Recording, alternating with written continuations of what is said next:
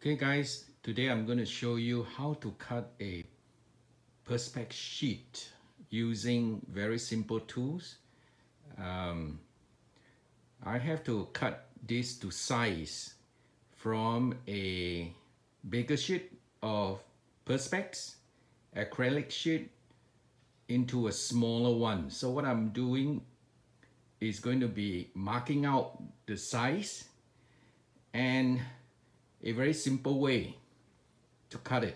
Sheet on top of, say, a cardboard piece, so that when you cut the sheet, it will not, or the blade of your cutter will not cut into the concrete.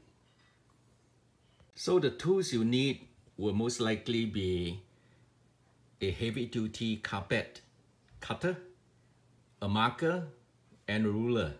After marking out the correct length, and you start with the longest length first, you use a marker and draw a line on top of the protective plastic sheet, plastic film over the Perspex material as such.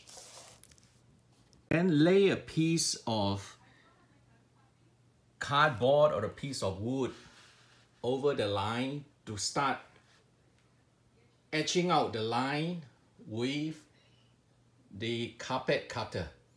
And I was fortunate to have this piece of used tabletop from IKEA, which I find that it was extremely useful. Alright, so cut into the Perspex using a piece of wood as a guide along the line that you have etched out. Draw about maybe 10 to 20 strokes. When you're done, what you're going to do is to flip the Perspex sheet over with the scrape line below and lay it flat on the floor or on some cardboard material, and use a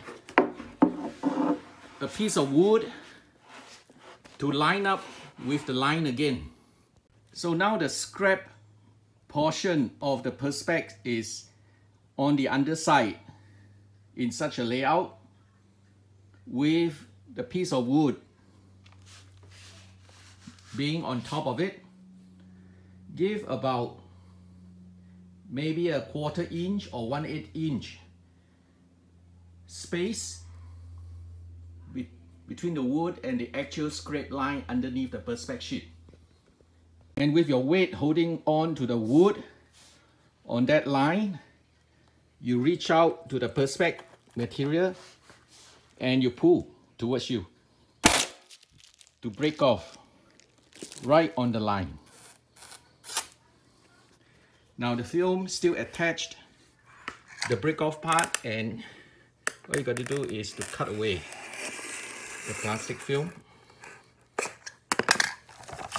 and that's it. Two perfect separated Perspex sheet of the correct size that you want.